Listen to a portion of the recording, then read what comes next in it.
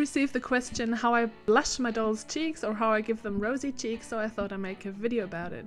The first time I wanted to give my doll some rosy cheeks, I was so terrified to ruin the doll because I had just spent hours and hours making that doll, and I was so scared to just completely ruin it by applying the blush.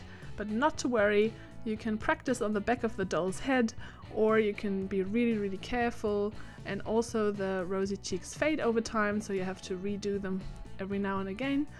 And I'm just using a scrap piece of fabric here, and I'm drawing on it with my Mellissa and Doug plant-based crayons, and I'm winding it around my fingers so I have a good grip on it, some control over it.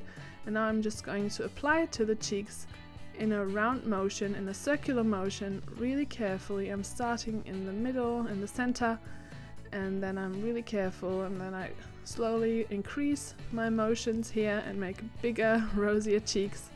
And depending on how hard I press down, I get a bit more intense of a color, and I can also redo it, or I could even use a plain piece of fabric afterwards and take some of the blush off again. So that's how I make rosy cheeks for my little dolls. I think that gives them their personalities just a little bit more of a healthy look and a cheeky look.